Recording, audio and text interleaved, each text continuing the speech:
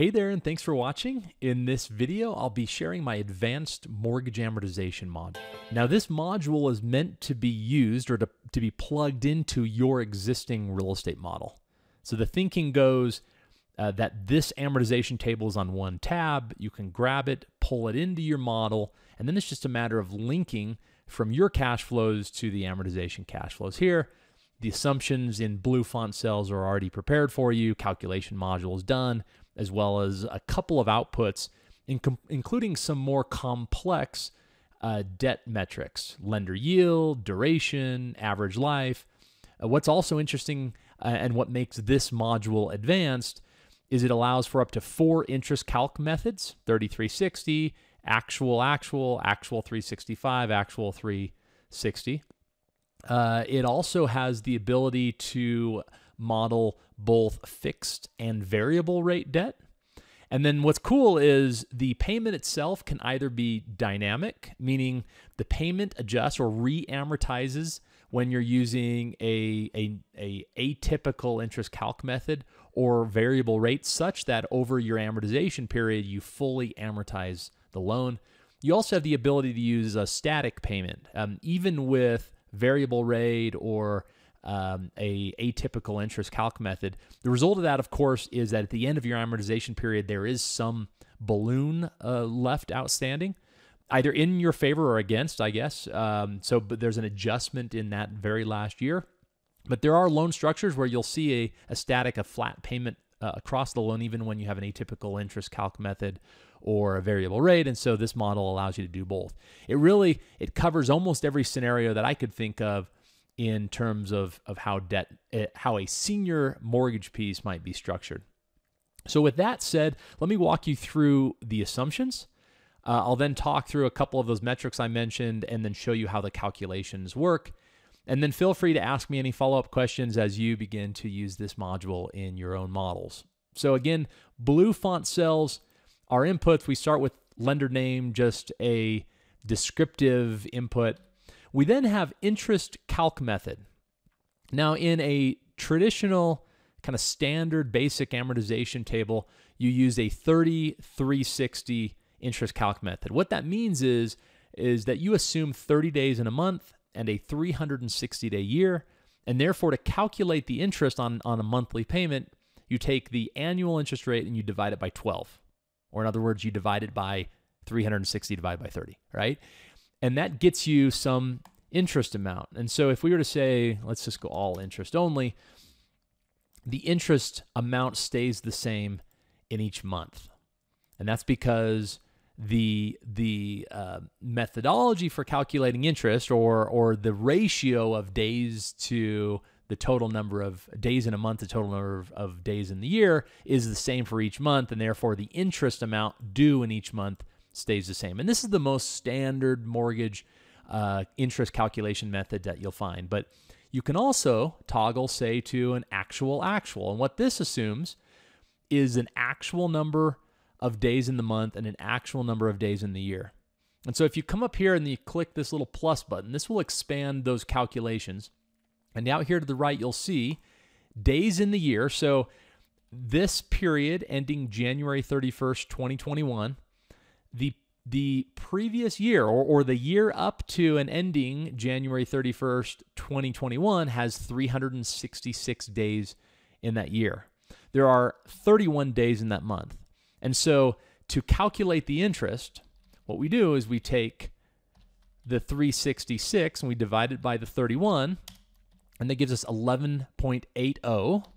And then we just simply take the interest rate in that period, 4.5, and we divide it by the 11.8. That gives us a periodic rate of 0.0038, or roughly, what is this, 0.38%. We then take that, we multiply it by the beginning balance in that period, and it gives us the interest in that period. But because each period has a different number of days and a different number of total days in that month and a different number of total days in that year, you get a varying interest amount, or interest amount that's due in that period. And so when when the period is interest only, meaning only interest is due on the loan, the debt service payment here, G, column G, is equal to the interest due. But if we were to say go to, let's make this amortizing, you'll see that the interest due is less than the monthly payment due.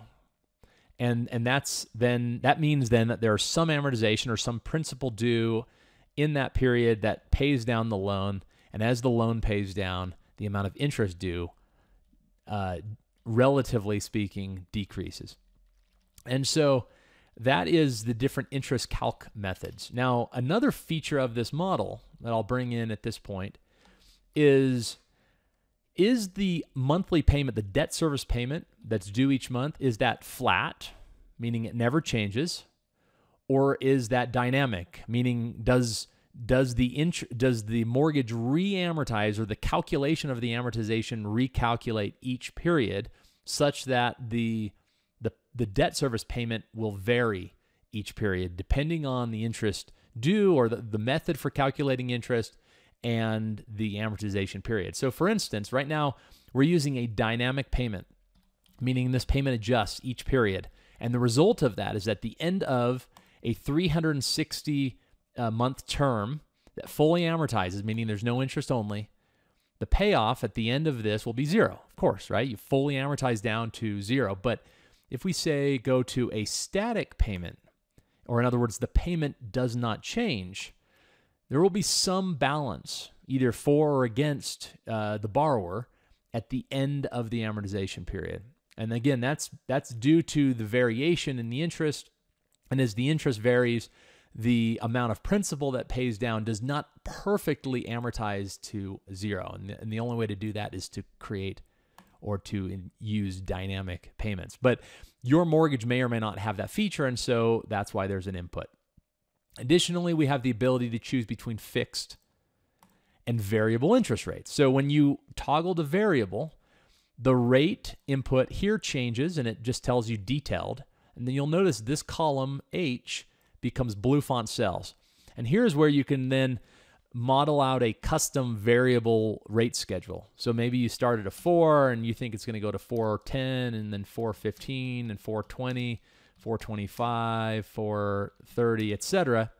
And so you might use, say, a forward-looking, say a UST or a treasury rate curve, and then you add some spread above that, and that might become your kind of your rate curve. But what you'll see is if we were to use static payments in the same way that because the interest due in each period varies, there's some balance either for or against, and in this case it's actually against for or in favor of the borrower against the lender, meaning at the end of the loan, the borrower is actually overpaid in principal $152,000, and so they're either the loan payment at that point will be less, or the lender will basically the loan amortizes slightly faster than the amortization schedule itself. And so to correct that, you go to a dynamic payment, but again, your loan may or may not have that feature. So that is a variable rate. Let's go back to fixed. Now I should note, when you go back to fixed, these values don't change back. And so you have to come and just make sure that, so just grab any formula along here and put that back in place, or grab a fresh copy of this model and it will automatically have those formulas in place. Then we have loan amount. That's pretty obvious. Next, we have loan fee. Okay, so loan fee, again, is some fee that's charged by the lender at closing.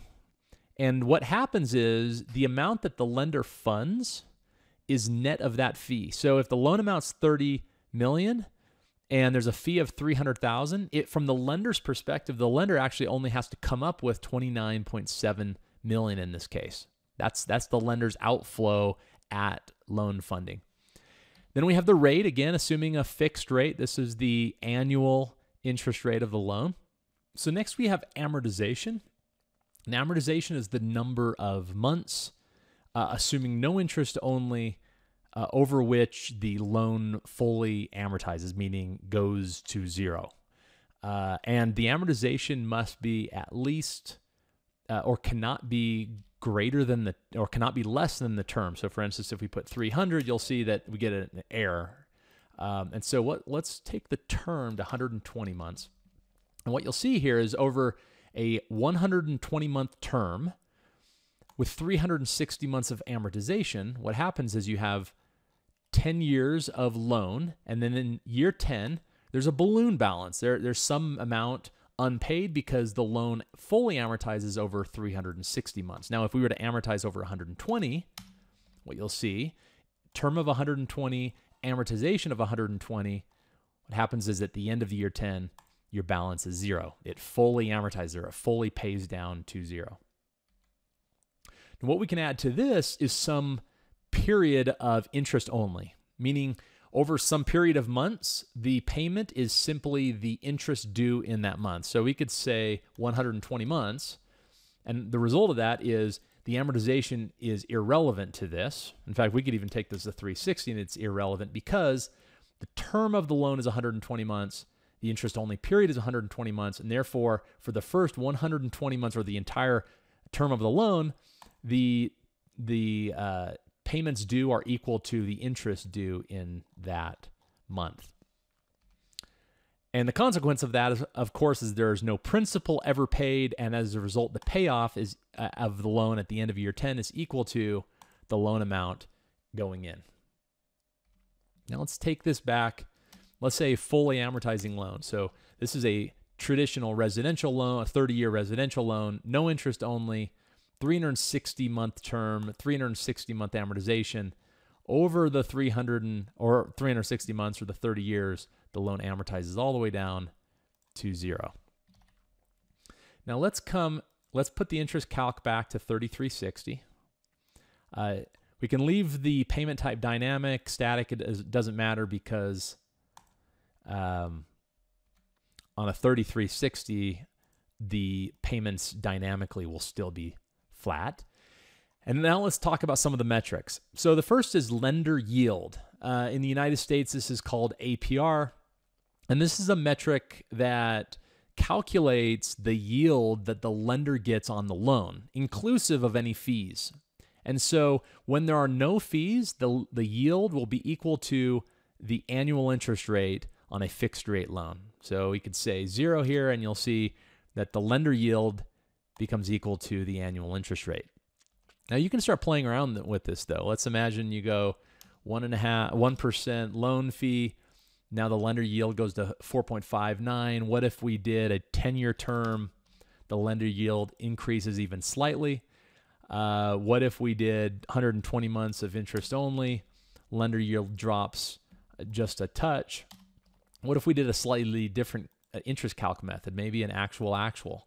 Lender yield stays the same. What about actual 365? So it largely stays the same, but you can kind of play around with that lender yield. Now, in terms of how it's calculated, you'll find that in column M. Here's the lender's cash flow, and then the lender yield is calculated using an IRR with monthly periods in IRR times 12. You do not, in the United States, to calculate the lender yield or APR, you do not use XIRR. You use an IRR times 12. Of course, payoff, which we've already discussed. We have duration. And let's come back to 3360. Duration is the number of years that pass from the loan kind of funding date, time 0, until half of the time-weighted present value of the debt service or lender cash flows have been paid out. Duration is used by lenders to determine kind of the sensitivity to interest rate changes. And it is with assets such as a loan are often paired with the duration of the liabilities that the lender might have.